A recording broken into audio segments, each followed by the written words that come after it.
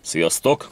Az előbb valamilyen oknál fogva bevillant, eszembe jutott, igazából nem is tudom megmondani, hogy milyen oknál fogva, de a lényeg, hogy eszembe jutott, hogy idén is átestünk egy ilyen óraátállítás nevezetű ránk erőltetett hülyességen.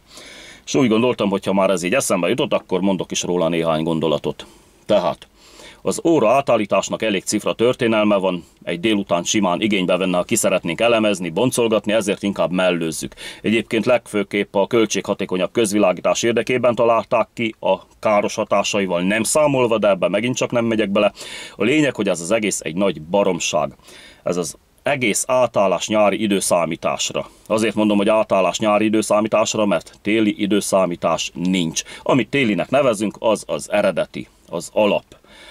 Egyébként a legutóbbi ezzel kapcsolatos reformációs tervek szerint most, vagyis inkább úgy fogalmazok, hogy idén, 2021 tavaszán ez már nem is történt volna meg, tehát az átállás nyári időszámításra, ha nem maradtunk volna szépen végre az eredeti, az alapformátumnál, de aztán mégis át kellett újra állítani, mert, na és azt hittem, hogy ettől tényleg lemegyek hídba, tehát azért kellett megint átállítani az órát, igyekszem szó szerint idézni a rádiót, mert akkor ilyen bevésődött az emlékeimbe, amit mondtak. Hát nem biztos, hogy szó szerint lesz, de nagyjából így hangzott a dolog.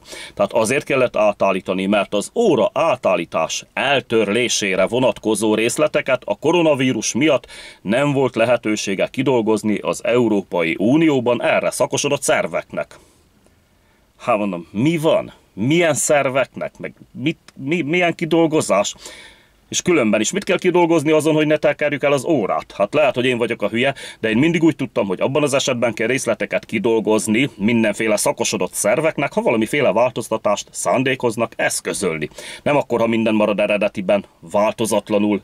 Hát tényleg fel nem foghatom. Szóval érdekes. Na mindegy.